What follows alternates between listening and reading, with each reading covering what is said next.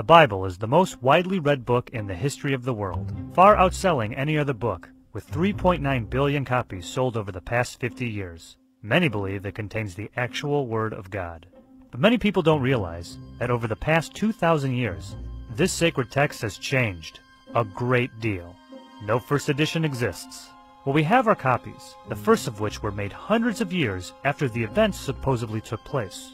For the first 100 to 200 years, copies of the Bible were made by hand, and not by professionals. This led to many errors, omissions, and most importantly, changes. Here are the three biggest.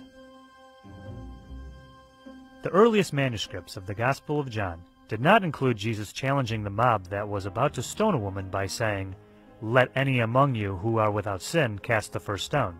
In fact, the story was inserted into the book of John somewhere around 200 to 300 years later. Bill Warren, scholar at the New Orleans Baptist Theological Seminary, told NPR, the early church canonized books and not stories. So when it had authentic stories from Jesus in the oral tradition, they had to find a way to put it in the text.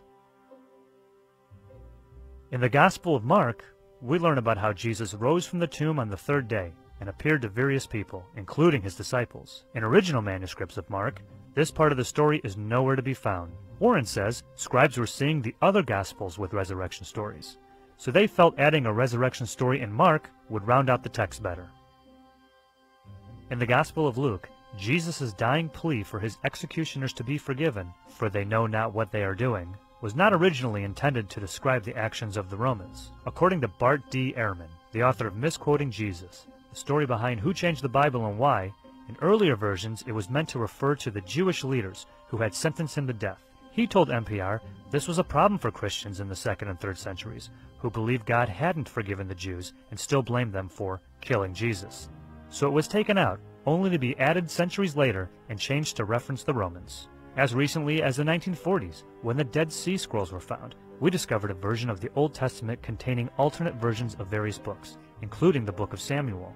Scholars continue to argue about many aspects of the Bible and how it's changed over the centuries.